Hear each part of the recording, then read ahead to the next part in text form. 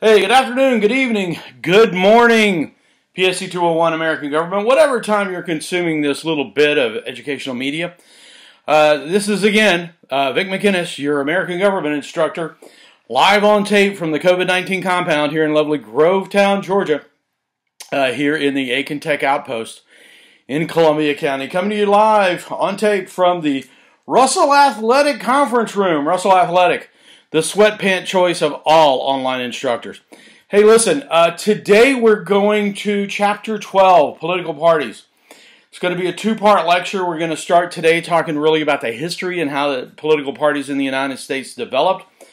Then later on in the week, depending on my connectivity and everything else that's going on, we'll be discussing how political parties work. Okay? So the first thing I want you to do is I want you to go to the Blackboard section and look at the documents page. You will see Chapter 12, Part 1 as a PDF. And you can go ahead and open that. Again, these are all pretty big files because they're keynotes. So go ahead and open that. While you're doing that, we'll take a break. I will open my beverage. My beverage today is Diet Coke. Okay? So while you're doing that, let's just have a little talk about current events. Those of y'all heard last week that President Trump had decided that he was going to reopen the government on Easter, which is coming up in about a week and a half. And the governors of the various states just sort of went, yeah, we're not going to play with that. And it wasn't just Democratic governors or Republican governors. Governor DeSantis down in Florida, who's a very strong Trump supporter. And again, some that haven't exactly been great friends with President Trump. The governors of Washington, Michigan, and New York all sort of pushed back on President Trump and said, yeah, we don't think that's going to work for us. Now, we all know why that can happen, and it's not the elastic clause, it's federalism. Because the federal government really doesn't control how states do quarantines. That's all left up to the state. So we all know that that's possible because of federalism, and President Trump's Article 2 powers do not give him the authority to override that. So when you're having a conversation around the dinner table tonight to discuss what President Trump is doing and how he's handling things, just have everybody keep that in mind. So, all right, everybody should have the PDF up now. If you don't, I'm going to give you a short break to hit pause. And then we'll come back and we'll move on through the slides.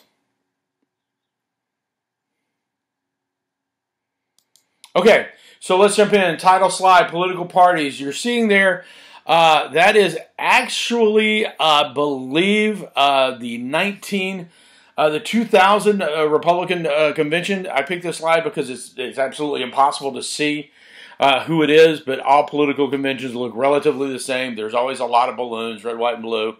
You know, it's a political pep rally. So we're talking today about political parties. So let's go to the next slide, which says all mature democratic democracies eventually develop political parties. This is a basic truism. Any national government that is going to be large enough and robust enough to govern an entire nation is going to wind up developing political parties. If we go sort of clockwise, starting with the upper right-hand corner, the gentleman there in the white shirt is running for Prime Minister in Thailand. If you go to the bottom right corner with the yellow, red, and green flags, that's a political party rally in Bolivia. If you go to the other corner in the lower left, that's South Korea. If you go up above that, immediately below the text, the young lady with the flowers, that is in an Indian political party rally. And then the one in the middle is in Mali. So political parties are a natural outgrowth of a maturing democracy. It's part and parcel of what goes on. There's nothing inherently evil. A lot of people will say that political parties are the root of all evil. They're not. They're a natural outgrowth of the democratic process. In a national government, you're naturally going to have people centralized into different camps which become political parties. We're going to discuss how that happened here in the United States in just a second. One thing, go to the next slide. The one thing you need to remember as we go through this lecture and as we sort of, we're focusing on American political parties. I'm going to talk in American government. I'm going to talk in a minute about the British system, but really it's just we are kind of unique. So I'm not going to delve a great deal into multi-party systems because that doesn't really apply here. We have right now two parties. We've always had two parties. Two primary parties. Yes, there are some independents. Yes, there are other political parties like the Socialists, the Greens, the Communist Party of the United States. The Prohibition Party is still around, and the Prohibition Party, after they kind of lost on Prohibition, became a white reactionary party in the South. They're still around. They ran a lot of Klansmen for offices. But basically, we have a two-party system, Republicans and Democrats, and that makes us really unique in the world. Nobody else really has that.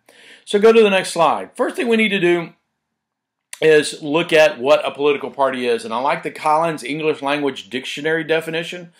A political party is an organization of people who share the same views about the way power should be used in a country or society through government, policymaking, and etc.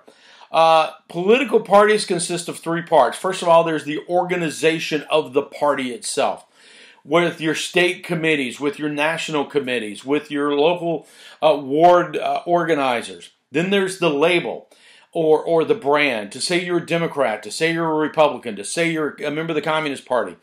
All imply certain things. And there are millions upon millions of people in the United States that, and they're not bad people, but they are going to vote for the Democratic Party. Or the Republican Party. Used to be, we had in the South people that were called yellow dog Democrats because they would vote for a yellow dog if it ran on the Democratic ticket. And then finally, there are the leaders of the party. People like Nancy Pelosi, Chuck Schumer, Mitch McConnell, Donald Trump. People who are the focal point of party activity. And those are the three key elements of a political party. Anywhere in the world, a political party is going to have those three parts associated with it. By the way, that Vote Whig emblem there is from the current Whig Party. The Whig Party is trying to reassert itself. We're going to talk about the Whigs in a minute. But I like their slogan, Vote Whig. We can't be any worse. So if you go to the next slide, it'll say political parties in other countries. In most cases, compared to the United States, political parties in other countries are kind of weak. And it's going to sound kind of oxymoronish to begin with. Oxymoron. Word for the day, look it up. Other countries, parties control access to the ballot. Like if you're living in the United Kingdom, or in this case, the picture here is Narendra Modi. He is the Prime Minister of India. If you live in India, you don't get to select who goes on the ballot. The party committee for your constituency or your district will decide who's going to run from your district. And in most places, they don't even have to live in the district to be run by the district. So in the United States, it's completely different. For instance, was a lot of talk back in the 2016 election. During the primary process, there was a big populist groundswell for Bernie Sanders. The party establishment, the party elites were completely behind Hillary Clinton. So there was a big struggle there between the party elite and the popular sentiment. Well, Clinton managed to swing enough popular votes to get the nomination. Well, in other democracies, there's no primary election. The party just picks the nominees. So you would think on the surface that would make the parties that much stronger. But in reality, since they have limited access to the candidates, the whole party has to be voted out in order to change the direction of the country. So in the United Kingdom, what we've seen over and over again is, conservatives will be in power. I may like my independent member of parliament, my MP, but he's a labor guy, or he's a conservative guy. Conservatives are in power, conservative prime minister. So what they will ultimately decide is that I may like my conservative member of parliament, okay? But what I don't like is the overall conservative government of the country. So if I want to change the prime minister, I have to vote my MP out, even though I like him a good deal. So you don't have a real chance to build on those local constituencies like we do here in the United States. So the party is weakened because you can't vote for, you have to throw the whole party out of power. So there's a constant struggle between the parties and the local constituencies, and it weakens the party overall. Okay, so if you go to the next slide, again, continuing with political parties in other countries. In parliamentary systems, the majority party, we've talked about this before in class. In parliamentary systems, the majority party in parliament holds the executive power.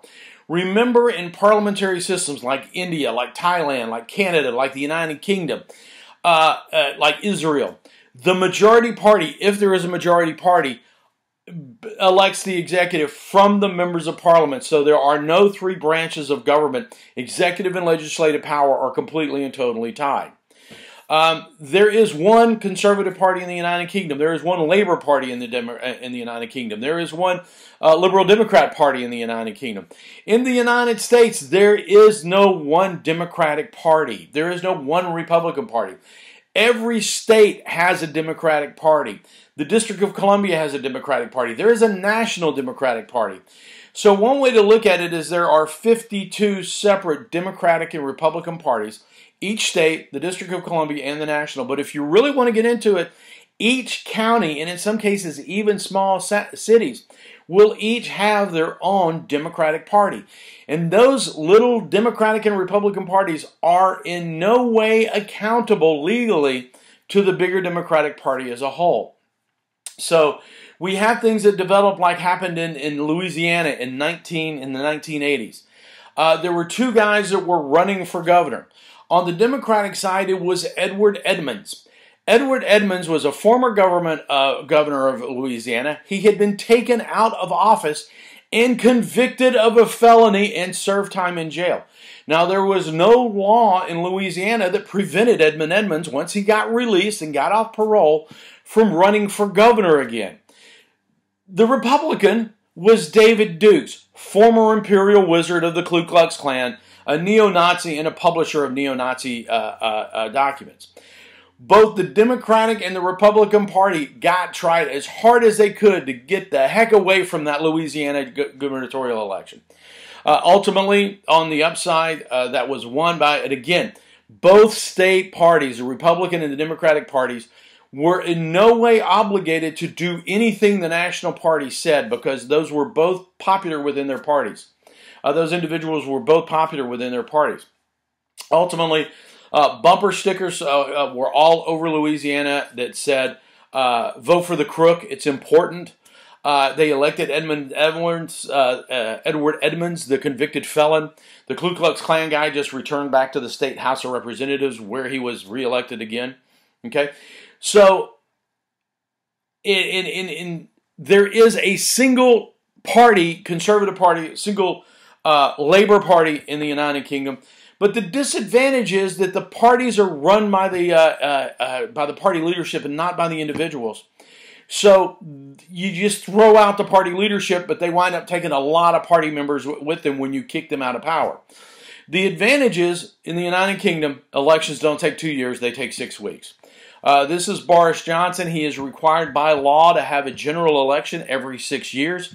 He called a snap general election last summer, the summer of 2019. He called the election on one day, and 6 weeks later in December, so it would have been in the fall, on December 12th, the parties went to the polls, 6 weeks later. That's the great advantage of having that centralized party system. Okay, let's go to the next slide. U.S. political parties, the founding. Okay, so, and this is where we're going to get into this subject we're going to be talking about for the rest of the day, for the rest of this lecture. Okay, so our founding fathers, when they wrote the Constitution, did not envision political parties being a part of it. In fact, the founding fathers, Jefferson, Madison, Adams, all those guys, actually did not like political parties. So, of course, as soon as George Washington leaves the scene, George Washington was elected by unanimous consent both in the first and second presidential elections. He was considered to be above politics. He did not want to have anything to do with politics other than being president. He was sort of brought in by acclamation. But the founding fathers, who were so opposed to political parties when they wrote the Constitution of the United States, immediately started forming political parties. Jefferson Davis, who you see, Thomas Jefferson, who you see there in the top picture, founded the Democratic Republican Party. Jefferson had spent the last several years as a U.S. minister to France. He comes back in 1796. He finishes second in the presidential elections. Back then, finishing second made you the vice president.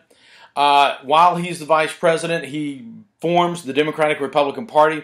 He takes, as you see, the round thing there that's called a rondelle, or in some cases it's called a cockade. The French revolutionaries, and Jefferson was there for the French Revolution, would wear that emblem on their hats to show that they were part of the French Revolution and they were not monarchists. So Jefferson forms the Democratic Republican Party to be in opposition to the Federalists. Now, the Federalists weren't a formal political party. They were just a group of people who were in opposition to Thomas Jefferson. Thomas Jefferson thought he could use the organization. He put together the Democratic Republican Party. He picked the name Democratic Republican to just sort of go over the top with, hey, listen, we're not trying to destroy the Constitution. In fact, we're Democratic Republicans. We believe in the core basic feelings of the Constitution. But by adopting that French emblem, the emblem of the French Revolution, he's trying to tell people that the problem is, if you support the Federalists, excuse me, you're supporting a monarchy in the making.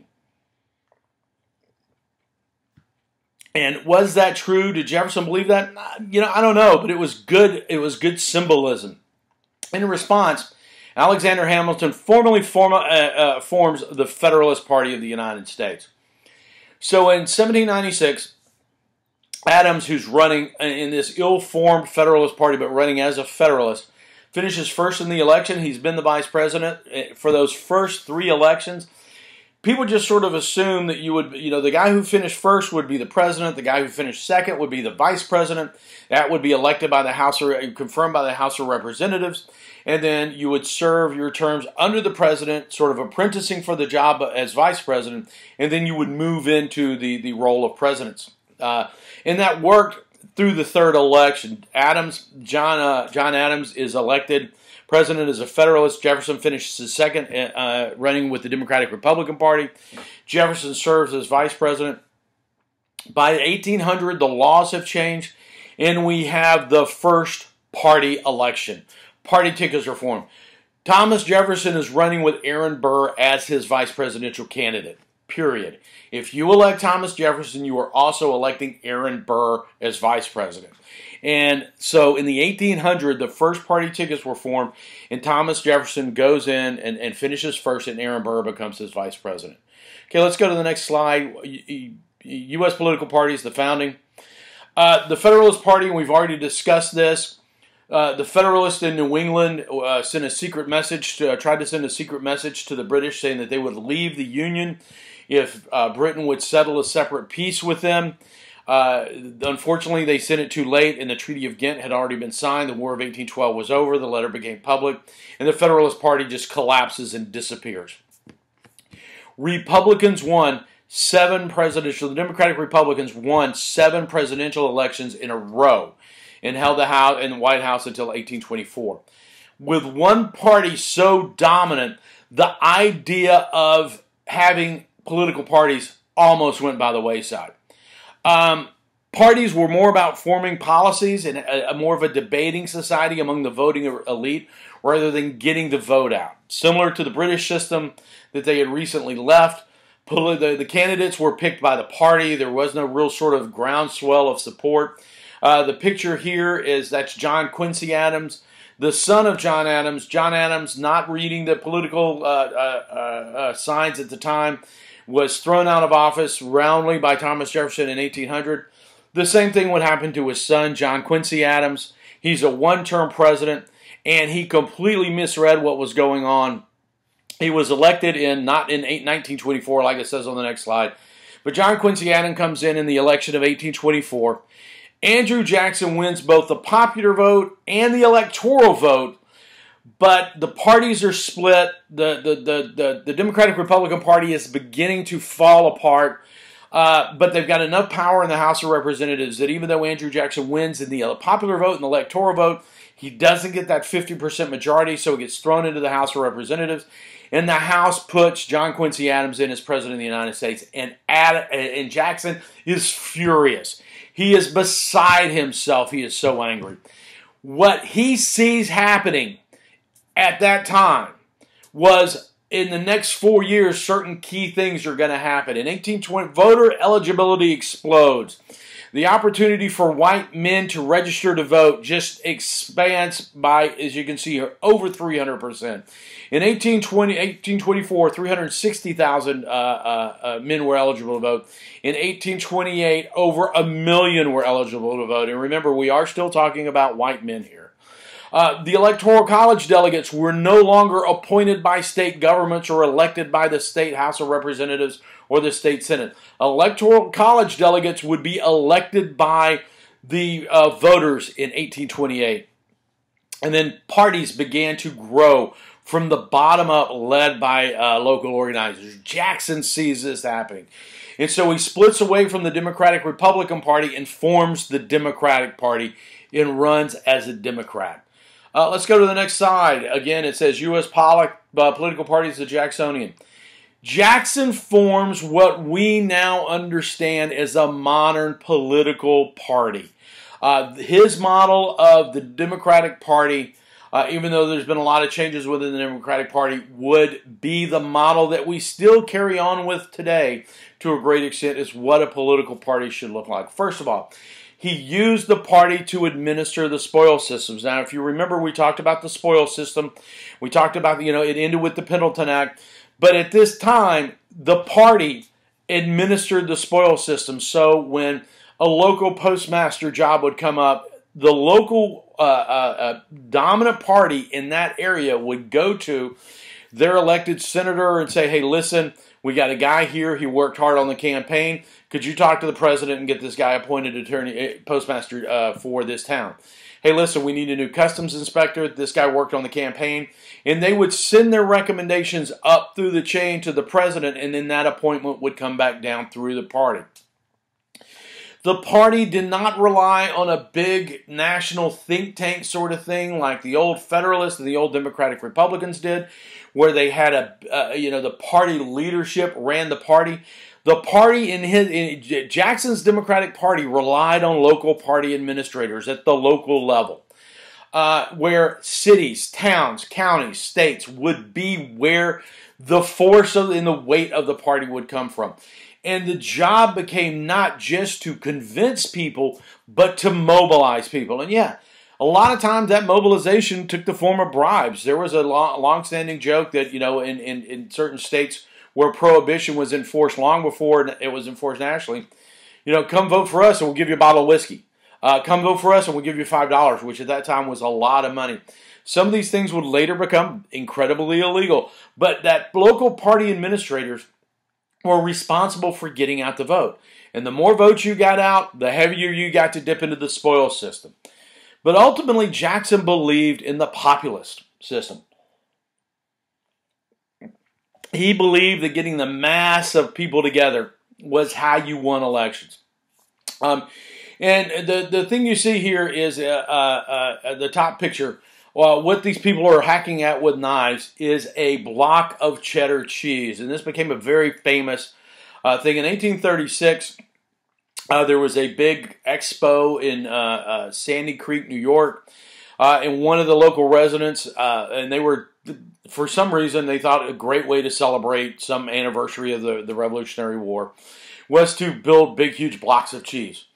And so this block of cheese that you see them cutting on was sent to the President of the United States after the expo.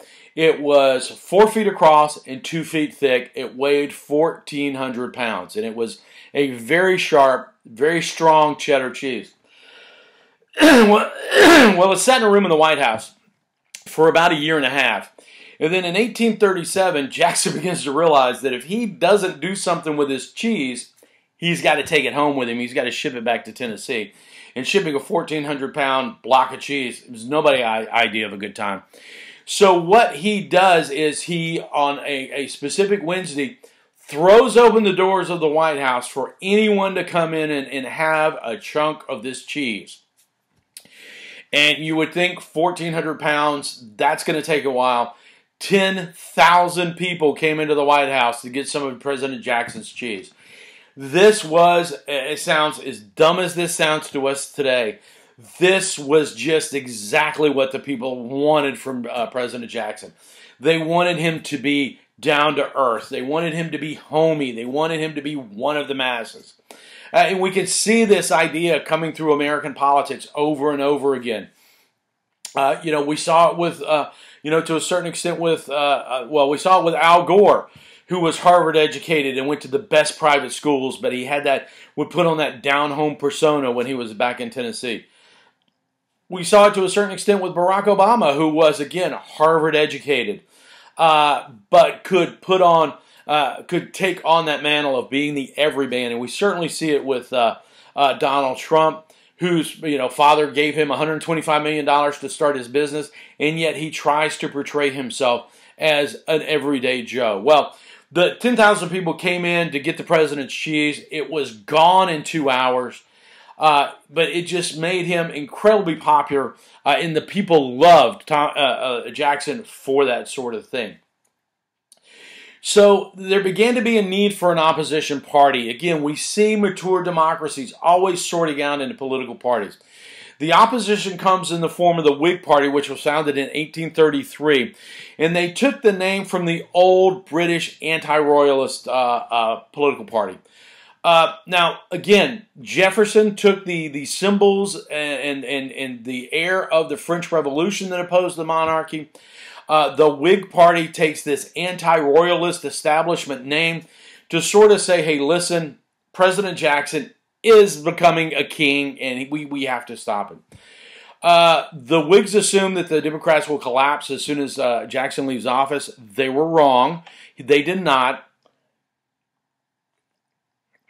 But in 1841, William Henry Harrison becomes president under the Whig Party. That's William Henry Harrison there. At the bottom, we remember William Henry Harrison for one thing, and that was, say it together, he died. He died in office. He was the first president to die in office and prove that the order of succession will work. From 1840 until 1860, those 5 presidential elections, they switched back between the Democrats and the Whigs every election. The nation is in such turmoil, principally over slavery, that it is impossible for a single president to hold 2 terms. It's back and forth between the Whigs and the Democrats. And that holds true until the election of 1860. Let's go to the next slide. U.S. political parties, the Civil War. In the mid-1850s, unable to form a platform that really grapples with the economy, which again, we've already discussed this. In the 1850s, the economy is shifting over from an agrarian base. We're beginning to see that first real explosion of industrial complexes across the United States. And also the driving political issue of the 1850s, slavery. The Whigs cannot come up with a coherent policy on either of those, and the Whigs just disintegrate, collapse, disappear as a party. The Democratic Party splits over slavery and forms the Southern Democratic Party and the Democratic Party. The Democratic Party was, the northern branch of the Democratic Party was pro-abolition of slavery, and the Southern Democratic Party was pro-slavery. But on all economic issues and on everything other than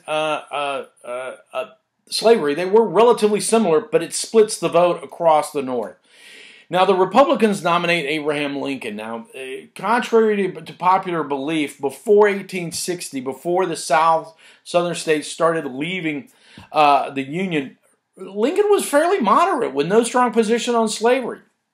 In fact, the Republican Party promised, their platform said, that we will not interfere in the institution of slavery where it already exists. their statement was that we are just not going to let it expand into the other territories where it does not already exist, which was a fairly moderate position. But the Southern Democrats and most Southerners heard was, if they don't let us expand slavery, remember the compromise that we will admit one slave state at the same time we admit a free state, so that the balance in the Senate would always be 50-50. What the Southern states hear is they're not going to allow us to expand. As they expand free states and admit more free states, they're not going to allow any more slave states. So the balance in the Senate will shift inevitably over to free states, to abolition. And so Southern states said, if the Republicans are elected, if Lincoln's elected to the presidency, we're going to secede from the Union. Lincoln's name didn't even appear on the ballot in most Southern states. He wins 40% of the popular vote. The other votes are split between the Southern Democrats, the Democrats, and what was called the National Union Party, which had very little impact on national history, so don't worry about them. But by splitting it all three ways, splitting it principally three ways, Lincoln gets enough votes out of the northern electoral votes out of the northern states that he becomes the 16th president of the United States in the 1860s. The Union disintegrates. The Civil War is fought. Go to the next slide. And after the war, there's a split. Former Union states become Republican. Former Confederate states tend to be Democrats. Sure, there are a couple of exceptions here or there. The 1952 election, when General Eisenhower becomes president, was a clear example where a lot of Republicans got swept into power in the South and then immediately voted back out 4 years later. But with this dichotomy where northern states are hardcore Republicans for the most case, southern states are hardcore Democrats, there began this, the machines began to take power. And a machine is a political party that through the spoil systems runs and manages everything within that district or that state. In the state of New York, from the 1850s to the 1930s, it was called Tammany Hall, the Tammany Hall machine. And you see the guy who ran the Tammany Hall machine, William Tweed. Nobody ever called him William Tweed. He was just Boss Tweed. And he was called Boss Tweed because he literally ran the state of New York. And he ran the state of New York. He relied heavily. The Tammany Hall machine went out in the 1850s and worked very hard to get the recent Irish immigrants registered, and get them to vote. So when the spoil systems came down and it came time to hire new policemen, new firefighters, the New York City Police Department was referred to in various slightly defamatory terms as an Irish police department, because Boss Tweed made sure that to pay the Irish back for their votes, he would give them all police jobs, firefighter jobs. That wasn't just a normal thing. It also happened in the South. Frank Dixon here was a lawyer in Birmingham who was never elected to public office, and yet he ran the state because he was a lawyer for what were called the Big Mules. Alabama, from the end of the Civil War until the 1950s, 1960s, some people will even say in the 1970s, had two basic industries, cotton and steel and coal. So 12 families ran the state, and they were known as the Big Mules. They had to have, for coal mining and for agriculture, they had to have cheap access to labor. They had to have fairly lenient rules concerning industrial pollution and industrial safety. And Frank Dixon was one of those guys who brokered the deals that kept the Big Mules in power in Alabama for most of the 20th century. It wasn't until the 1950s when a guy named Big Jim Folsom got elected governor, one of the most colorful characters in American political history. He fought against the Big Mules, but then again, when he left office and George Wallace came into power, the Big Mules would again, George Wallace relied heavily on what was left of the Big Mule infrastructure to keep him as governor of the state, basically from 1960 well into the 1980s. But on the national level, Republicans were the dominant political party because there were more people living in Republican states than there were living in Southern states. So, again, you see this dichotomy between local parties being run by these machines and the national party being run on a national level without that sort of support. Now, in the 1930s, we begin to see reform, and my dog is standing outside the door, banging on the door. That's why I'm laughing. Okay? In the 1930s, we enter into what's called the reform era. There's a pushback against party bosses, against one-party rule in many states. We begin to tighten voter registration to prevent fraud. There used to be a motto, hey, in Chicago, you vote early and you vote often.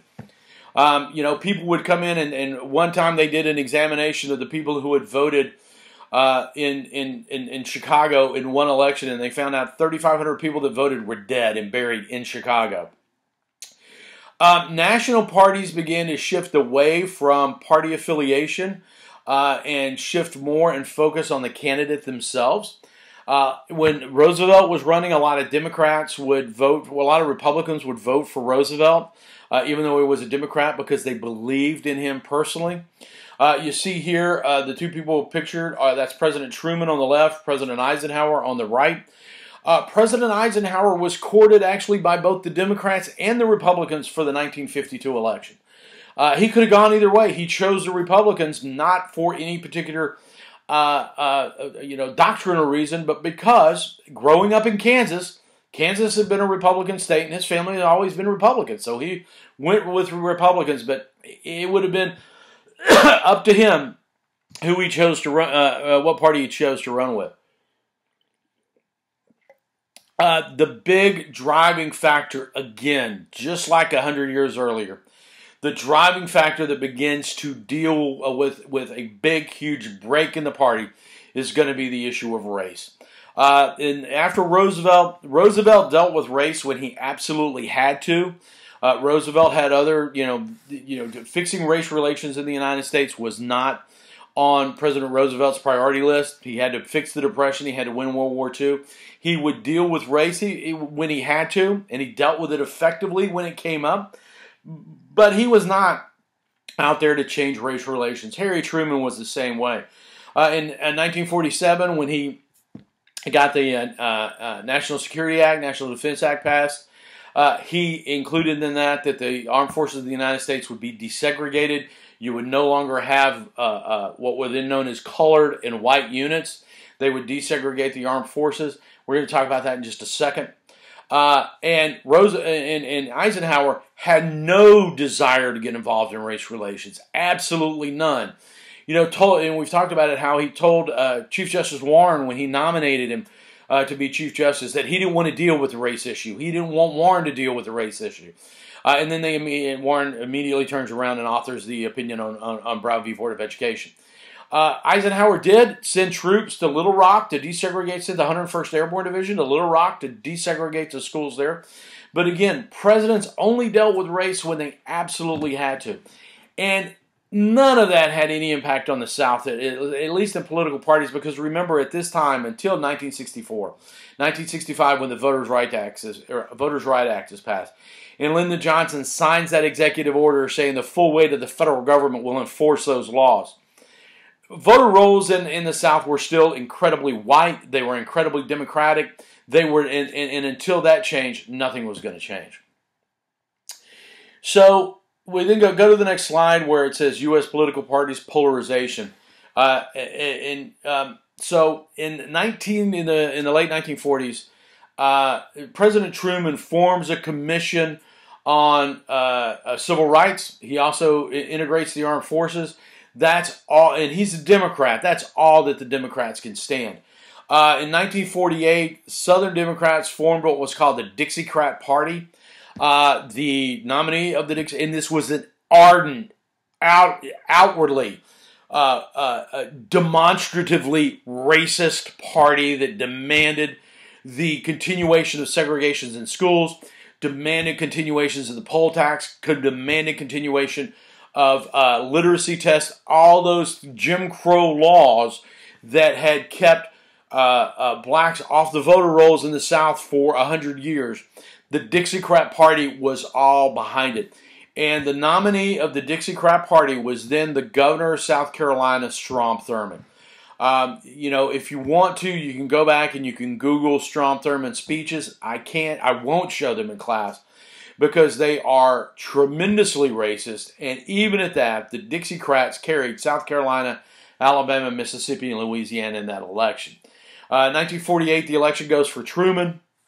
1952, the Republicans take power, but while the Democratic Party is splitting on civil rights, the Republican Party is splitting into a financial wing that only really cares about what's the best economic policy for the country. And what we know now is the social conservative wing of the party that are looking at things like abortion, prayer in schools, divorce laws and things like that, homosexual rights, transgender rights. That social conservative wing of the conservative party.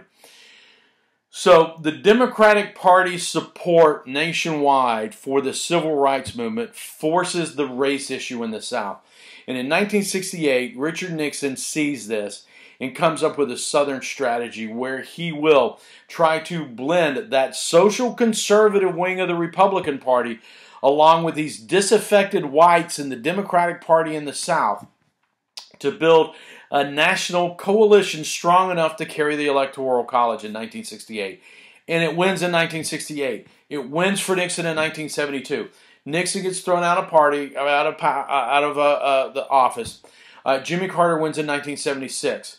1980, Ronald Reagan comes back with the exact same Southern strategy that Nixon used. He wins by the biggest electoral landslide in history in 1980. Wins again by a massive electoral landslide in 1984. Carries Bush across the line in 1988. And this Southern strategy gets used so often from 68 all the way to President Clinton getting elected in 1992 that the South swings Republican for the first time ever. First time since the war. So go to the next slide. We continue the polarization process. By the 1980, the South has swung Republican.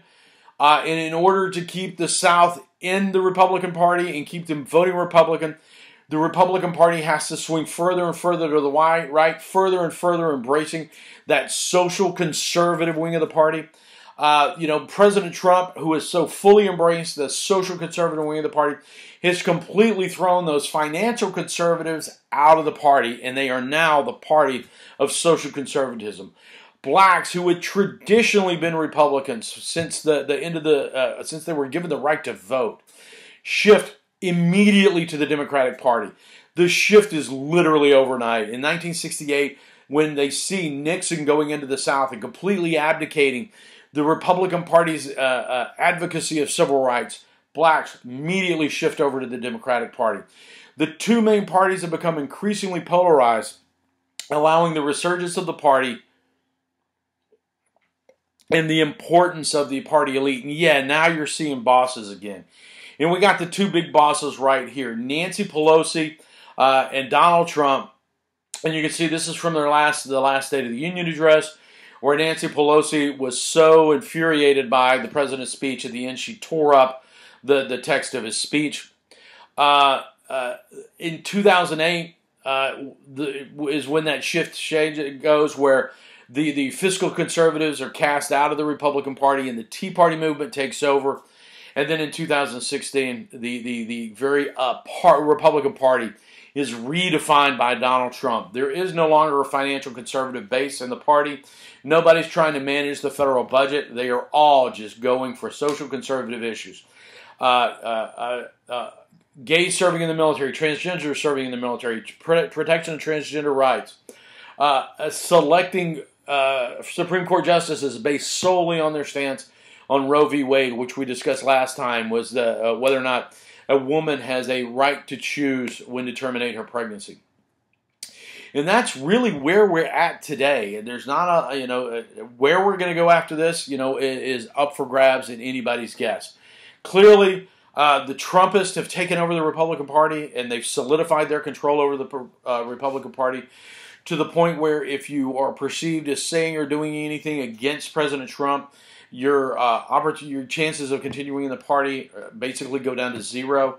The Democrats are becoming more, driving a more liberal agenda. Right now, with COVID-19, everything is kind of up in the air where this will go. We've got a national election coming up in 2020. And again, it's the nature of the political parties.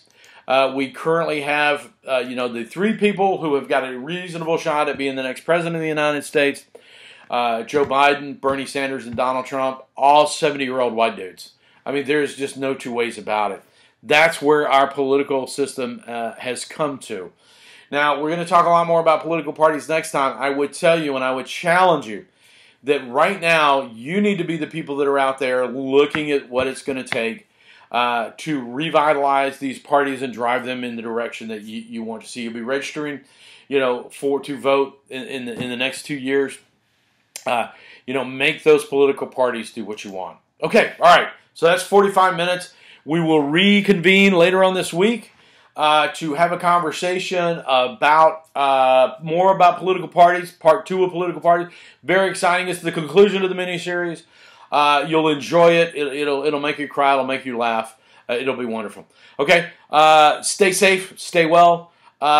Please, observe all the requirements that are being put on you now so you can stay safe and stay well, and we can see you again. All right. Take care, and we will see you again later on this week.